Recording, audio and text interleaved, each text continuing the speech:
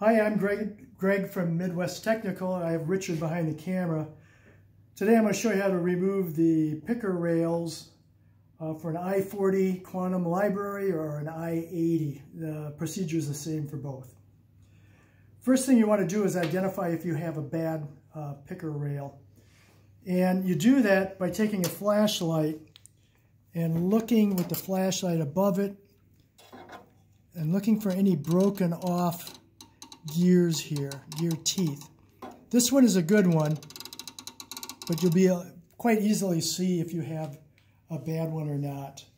And you can check all four of them in the same manner just by holding the light up and looking down it. If you do find that you have a bad one, this is a procedure to remove it and replace it. First of all, we have to take the magazines out. There's a little lever right here. This one is a double one for the side with the mail slots. Hold it till you get halfway out, and then you can just completely remove it. And the one on the other side is done the same way.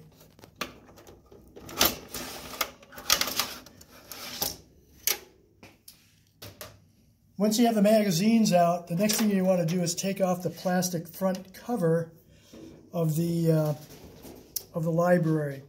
There's two screws on the top that hold it and two screws on the bottom. And we'll take out number one and number two. Now on this library, I've already taken out the ones on the bottom, and they're just located 1 and 2, and then the cover comes off.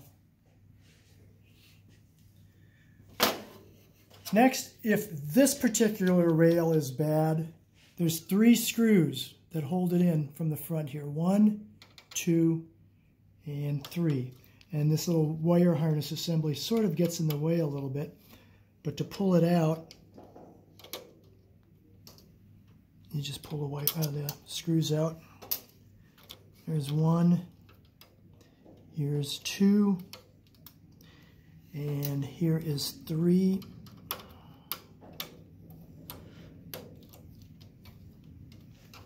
Then you just slide the rail toward the middle on these 2 pegs, and it comes out of the slot, and you have it out. These rails are in pairs. The one in the front and the one in the back are identical, and on the other side, the one in the back and the one in the front are identical. Side to side, they're not the same. They're mirror images. Now, if you have to replace this one, the one thing that I've noticed is this little board right here, this little PC board, can get in the way.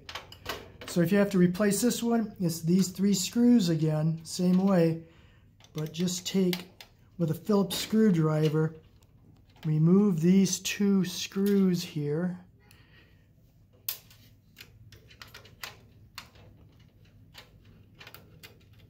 Just to get it out of the way.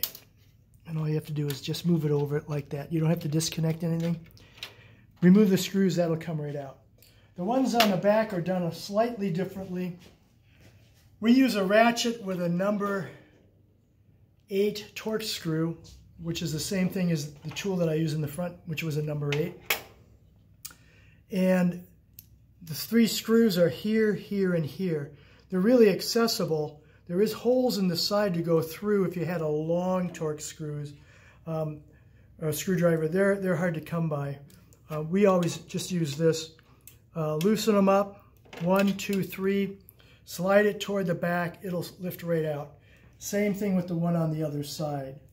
It'll be 1, 2, 3. Slide it this way and it comes out. When it comes time to reinstall them, just reverse the process that I just explained. Put the front cover back on again.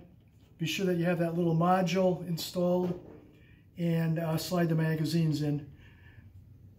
Install the picker as per our instructions on the YouTube channel, and away you go. Thanks for watching the video.